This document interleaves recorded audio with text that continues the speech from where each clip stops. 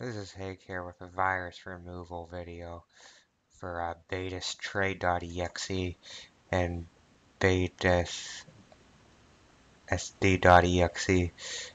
This is a virus or what? It's a Trojan downloader of some kind, or a fake security client, perhaps in a different language. It's not good to have on your computer, and it will hog your system resources, slow it down to a halt. This is malware. This is a virus. And this is a computer infection, so I'm going to show you how to take care of this. And you'll notice that there's a suspicious icon, and it has a really, I don't sure what language it is, but it's suspicious, and I can't even read that. And that's going to be the common thing. And you will notice your CPU usage when you get infected by this is up to 100% steady at all times, keeping your computer very sluggish, slow, and unresponsive.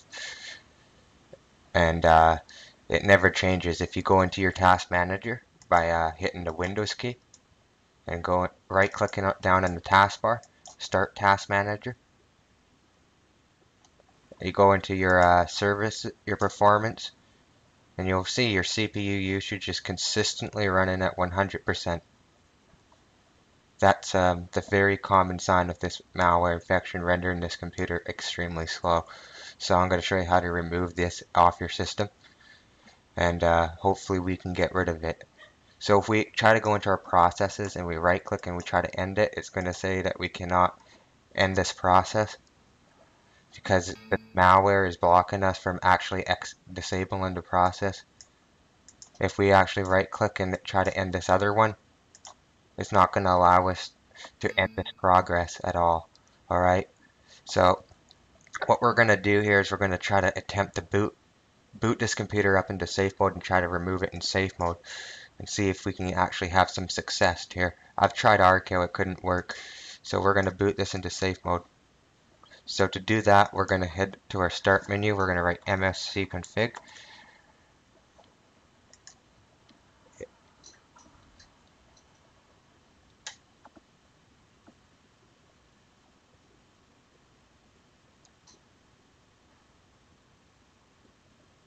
Wait for our system configuration utility window to open. It's taken forever.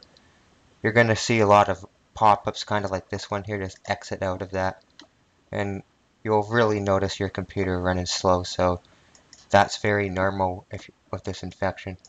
Alright, head over to where it says startup, and you're going to see that it's been programmed to start with Windows, so it's going to have this funky name here. We're going to uncheck that and click apply. And when you do that, it seems to automatically put itself back in there, which is very suspicious.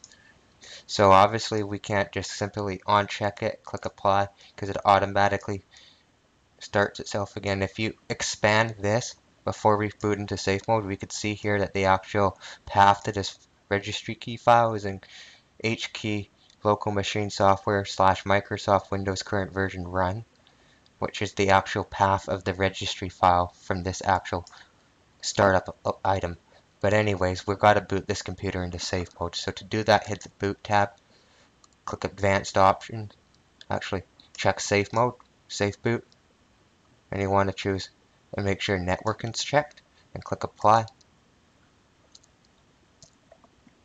Click OK, and it's going to say you need to restart your computer to apply these changes. Click restart, and that's going to boot this computer into safe mode so we can go in and we can remove this infection.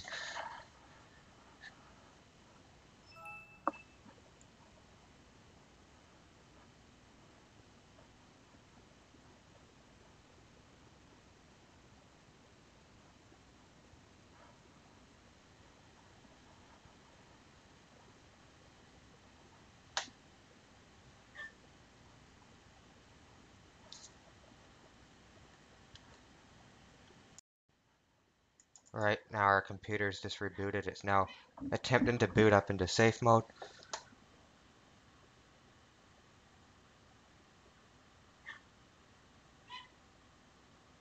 It's just loading up all of its drivers. This is very normal when your computer reboots to see this, because what it's doing is it's booting into Windows safe mode, which is going to show this.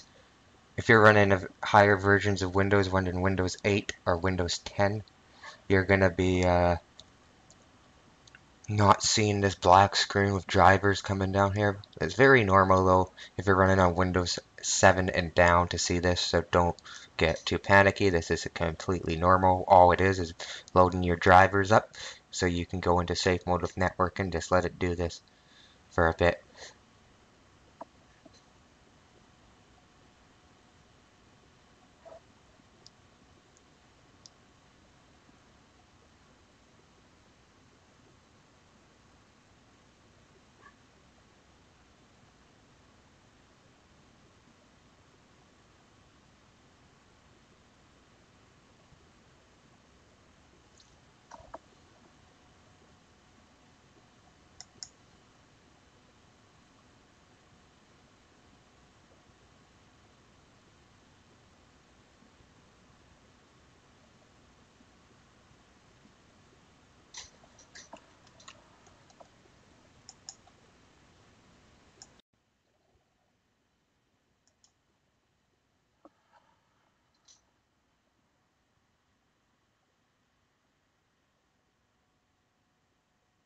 Alright, Windows Updates was trying to